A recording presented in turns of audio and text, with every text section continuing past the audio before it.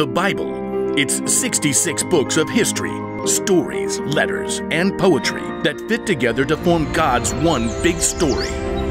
The epic adventure of how He created us and loves us so much that He made a way to rescue us. As we travel through the Bible, from Genesis to Revelation, we discover people who met God and found their lives changed forever. Now, for an amazing story, inspired by the book of Acts, chapter 17, verses 16 through 34. Wherever Paul went, he boldly preached the good news of Jesus. This Jesus I'm telling you about is the Messiah. Many Jews and Greeks believed in Jesus, but in nearly every town, a group of Jews would gather to oppose Paul.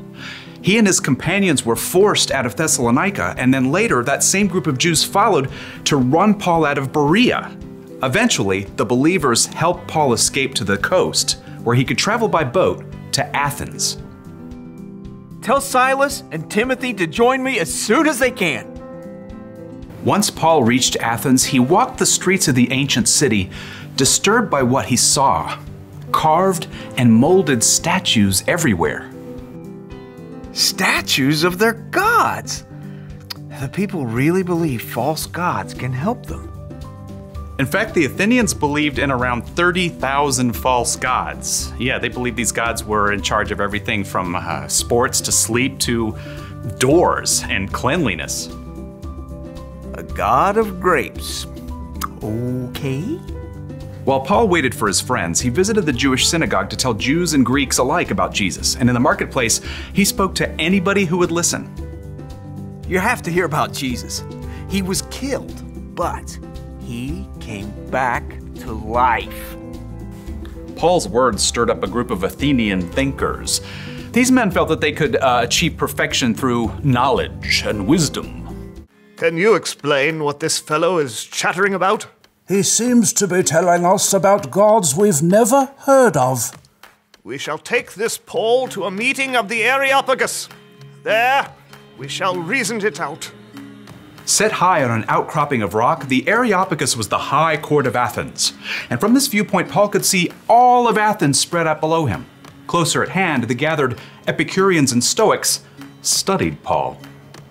What is this new teaching you're giving us? You have some strange ideas we've never heard before.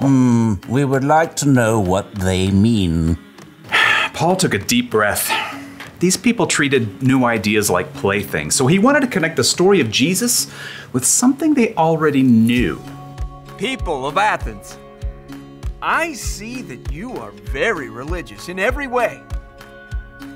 We are aware of this. Please proceed. Paul recalled a small carved altar he had discovered while exploring the city. As I walked around, I looked carefully at the things you worship. I even found an altar with "To an unknown God" written on it.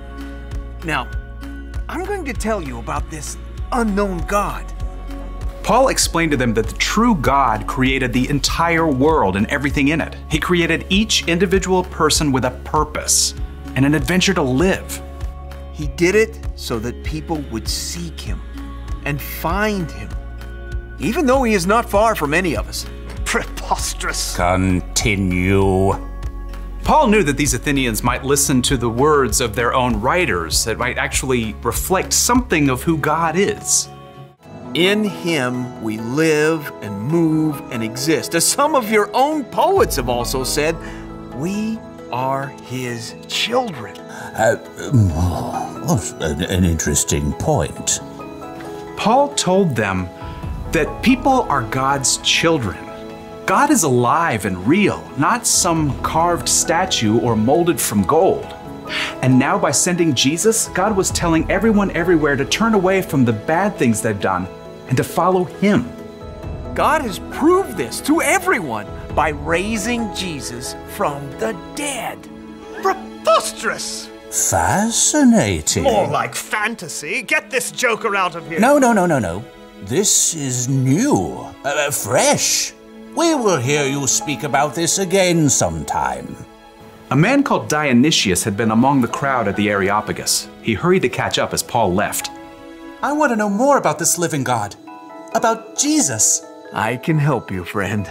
So Paul continued to spread the good news and love of Jesus, and after a short time, Dionysius became a follower of Jesus, as well as a woman named Damaris and several others.